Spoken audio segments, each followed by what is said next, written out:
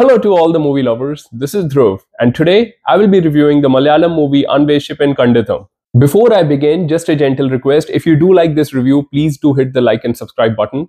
Directed by Darwin Kyriakos, Anweshippin Kandethum narrates the true story of two murders that took place in Kerala. It's about a cop who, even though is successful in solving the first murder case, is suspended for negligence and is given a chance to redeem himself by solving a second murder case that no one has been able to solve.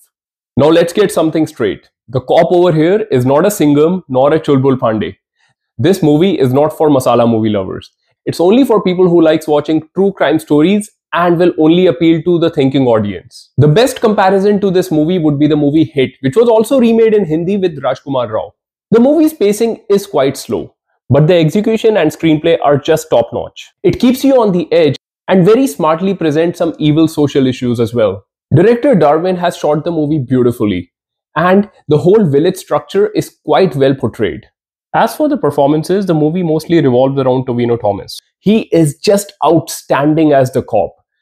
He portrays a lot of emotion through his eyes and never once goes over the top. And in the supporting cast, Siddiq and Vineet David does leave a decent impact. Overall, if you're in the mood to watch a well-made, meaningful thriller that not only shocks you, but keeps you on the edge and thoroughly entertains you, then do give this a shot. I rate it a 4 out of 5. Also, if you do get a chance, please do leave a comment and let me know what you liked and what you didn't like in the movie. From one movie lover to all the movie lovers, thank you so much for watching.